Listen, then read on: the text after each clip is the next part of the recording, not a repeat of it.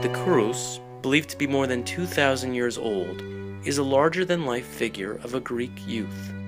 The designer of the statue's base is seismic engineer Jack Yagubian. The specific challenge with the statue is the fact that the statue is very unusual because it has a very heavy torso compared to the size of the ankles. And when the statue was discovered, it had fractures at the knees and at the ankle. So any earthquake vibration could transfer to the ankles, and because they're very small, and that will be the very first place that it will break. From that viewpoint, we had to design a system that absolutely no vibrations from earthquake would be transferred to the statue at all. Soon after successful testing of the base isolation system for the Getty showcases, I was shown 7 fragments of a marble dolomite statue later known as the Getty Kouros. Similar to conservation and earthquake protection of Getty Pride's statue Heracles, Getty Conservation Department was planning to assemble the broken pieces of Kouros utilizing large diameter bars and glue and anchoring it to the floor. To me, the Getty Museum's earthquake protection practices lacked intelligence. I had different ideas. We had to come up with something very innovative to put the thing together without using very large size bars that would require drilling major holes and removing a lot of material. So the system is what we call a post-tensioning, which was used in construction and civil engineering before. That was really the concept that we utilized for that. In a written report to Getty, I recommended mechanical joints be developed by pressing the fracture faces of the fragments against each other by means of thin tension cables, and if necessary, the stability of mechanical joints could be further improved by means of introducing shear pins.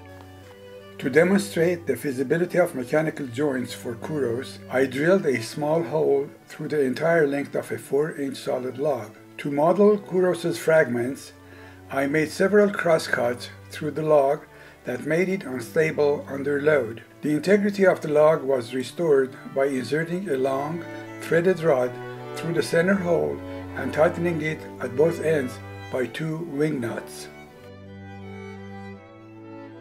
The future earthquakes are going to be pretty severe, and the ground motion, the ground will be moving about a foot, about 4 times every second.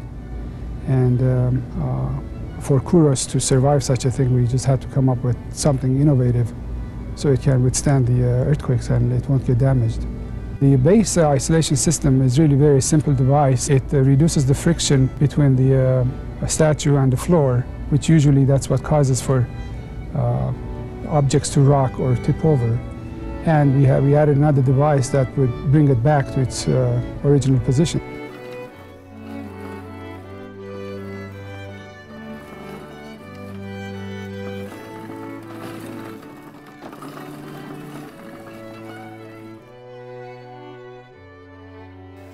The assembly of Getty Kouros, as I had specified, commenced by the Getty Conservation Department.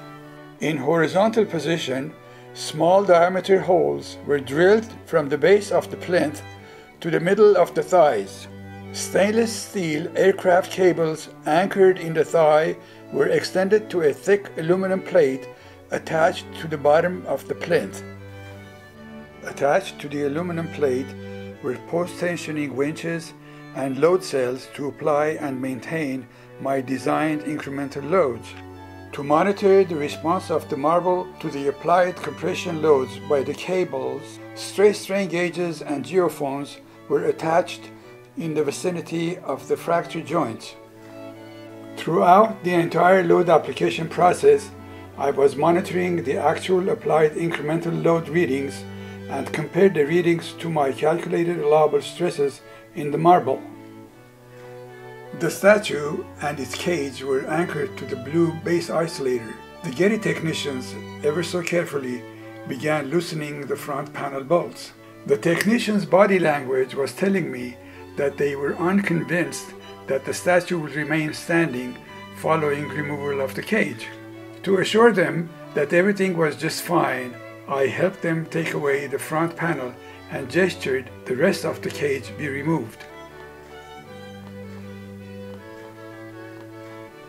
For the first time, the Getty Kouros was standing without any external support as I had conceived. I was pleased to see my engineering contributions to the art world. Getty Curator of Antiquities, Marian True, walked in the conservation laboratory and was surprised to see the Kouros in an upright position for the first time and began to study the statue from all sides. At the conservation lab, I had this snapshot taken for posterity that shows full circle of the mechanical joint, conservation and earthquake protection system that I had devised for Getty Kouros. On the eve of exhibiting the Getty Kouros, I was invited to join a gathering for Getty staff hosted by museum's director John Walsh. Standing in the center is Curator of Antiquities Marian True.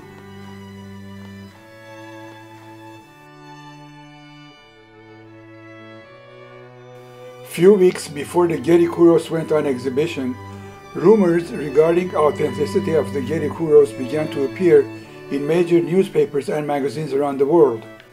The issue of authenticity surrounding an art object is never a factor in the challenge of engineering the conservation and earthquake protection of antiquities.